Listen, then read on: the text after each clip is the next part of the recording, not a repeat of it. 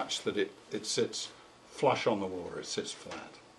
The Klinkhammer is on a curved hook and has no tail, and it sits down so the hackle supporting it, the parachute hackle supports it, and the weight of the hook and the tail, it hangs down in the water. And it's absolutely, I mean, the fish cannot resist it. I mean, it just sits there with everything, its little tail hanging down. It'll have a go at it, 9 times out of 10. You can tie it in all sorts of colors, all sorts of sizes, to match what you're fishing for. I found that unless there's a hatch on, they're not fussy about the color or the size too much. I mean, probably a size 14 is a good all-around one, and if there's no hatch on, most times they'll take it. My favorite color is orange or black. I think they're colors that they can see easily. And so for just prospecting the water, those are my 2 favorite colors, either an orange or a black. And I'm talking about the color of the body here. A very good color combination seems to be a grizzly hackle and a black body, either ribbed or not ribbed. And the orange one I usually put a grizzly on as well. But frankly, I doubt whether it makes any difference to the fish, what color the hackle is or whatever. Now, if there's a hatch on, things are different. You know, if you've got thousands of flies on the water, then you do have to, you know, match the colors and the size, just as you would for any other fly. But 99 times out of 100, how often you get on the water and there are blanket hatches? Not very often. Certainly not in Vancouver Island in my experience. So generally, if you tie a size 14 with an orange body or a black body, that's going to cover a lot of situations for you. Okay, it's a reasonably easy fly to tie, although undoubtedly I'm going to make it look difficult. Did you have to bend that hook? No, I haven't bent it. It looks okay to me. The original Klinkhammer hooks you'll see in the book, they tell you to bend them, and I do that. But the Partridge now come out with what they call a Klinkhammer Extreme hook, which already has the bend in it. But a good hook, if you're not going to use the Partridge, which are very expensive and unnecessary in my opinion, if you get a light wire caddis hook, that'll do the trick for you. Or this one here, the one we're using is a Mustad C49S. It'll do. It's a bit heavy, so it won't, the fly won't float as long. But there's Tiemco do one. I think there's one of them's a 2545 or something. It's a caddis hook anyway. There's one that's heavy and there's one that's light. And if you get the light one, it's very, very good. And I'm sure Mustad has one as well. Hooks. Yeah. There's Daiichi. Yeah, I'm not very familiar with the Daiichi hooks. But basically you want a curved caddis hook, light wire. You're talking about Tiemco? Tiemco, yeah. Okay, there's the Barbus TMC 24. Caddis Beaver Shrimp Down Eye, fine wire. That would be a good one. 2487 BL or 2487. That's a caddis hook, short, fine wire. And that's got a downturned eye, so. Yeah, it doesn't matter. And this one, the 206 BL has got the straight eye. Yeah, it's this. You'd have to bend this at the top there.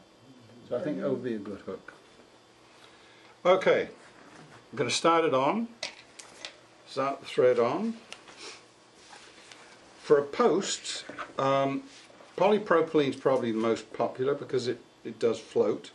But frankly, once you get down to the, if you're relying on the polypropylene to keep the fly afloat, the fly isn't fishing its best.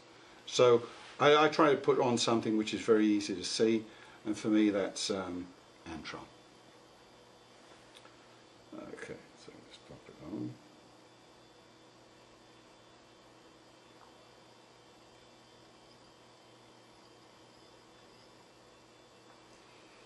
Now, going to come back, go in front of it, and put as many turns as you need to keep that upright a bit. I'm using 8/0 tying thread. I think for this size you could use 6 or 8. Now I'm now going to go up and I'm going to wind it, starting at the bottom, I'm going to wind it up. I have to hold this if my nerves were a little better. Just to stiffen the post. That's the only purpose of this. Do you ever use glue on it to make it stick up there? Yep, I do sometimes. Yeah, if you put a bit of crazy glue on it and or a little head cement and let it dry, that will stiffen it up and make it a little easier to work with.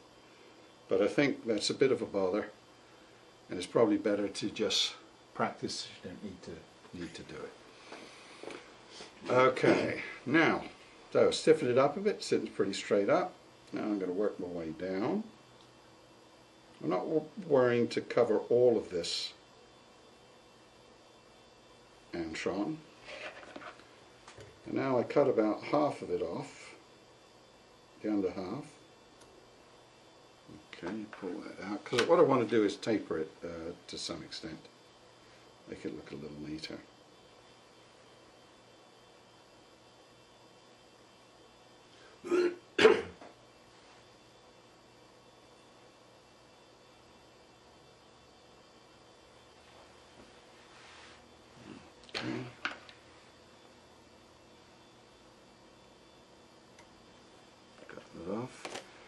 Now, you can tie them with or without ribs. I don't think it makes much difference to the trout, although it might do.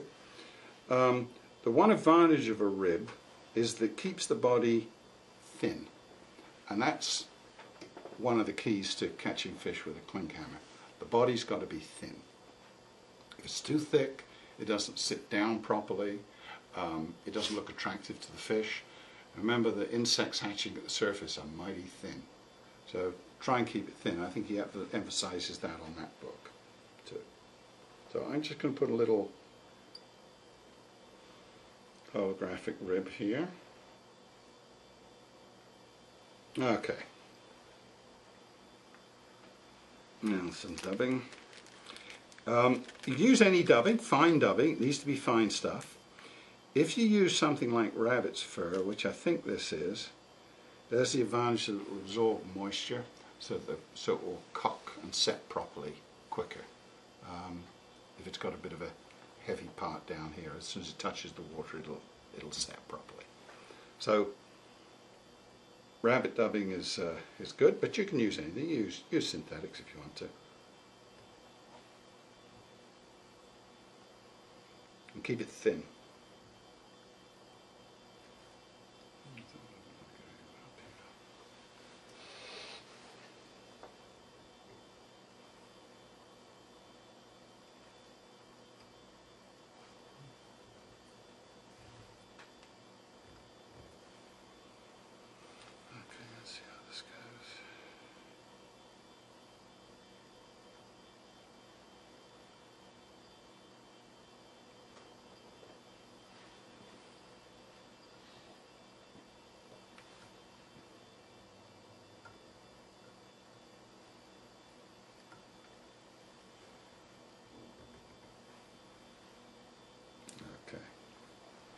Now, on the rib on,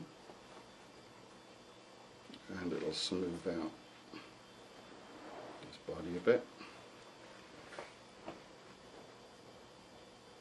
Is that a wire rib? No, that's holographic tinsel. Okay. Where the hell did it go? Oh, here it is, here. It's a, yeah, real light pellet. Yeah, thin stuff. The main purpose, it does give it a little bit of flash, which might help you sometimes, but I think the primary purpose is it keeps this body thin in the water. It stops it fluffing out. Mm-hmm. Okay, so we get rid of that.